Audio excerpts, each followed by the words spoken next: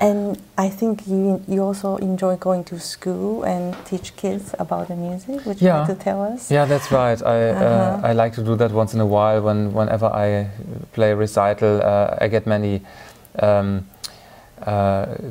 questions to do that, and I go to school and tell the kids about Bach and his life, and I play the music of Bach and show. That's wonderful. Well-tempered clavier. Well-tempered clavier, yeah, because the pieces are short and they are very characteristic, and that's right. you have one piece in one emotion, yeah. So you can tell them about sad things he experienced in his life, and play a sad piece of the well-tempered clavier, and you can tell them about yeah, that he was, in fact, he was a very optimistic and a strong man, and he plays something very happy and exactly. Strong, and so you can really make a connection between the life and the emotions. Very important. The only way to get to reach children is by emotion. When you talk about emotion in music and connection between that and then the music, and this works very well. That's wonderful. And so what's after tonight's performance?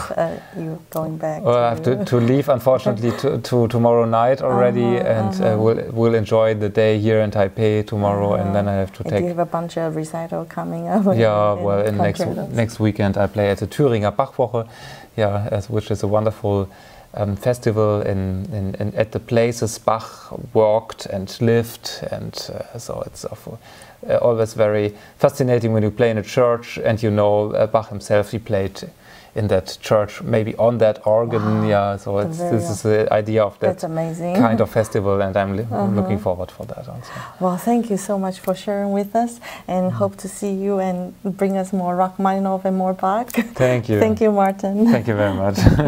My pleasure. Thank you.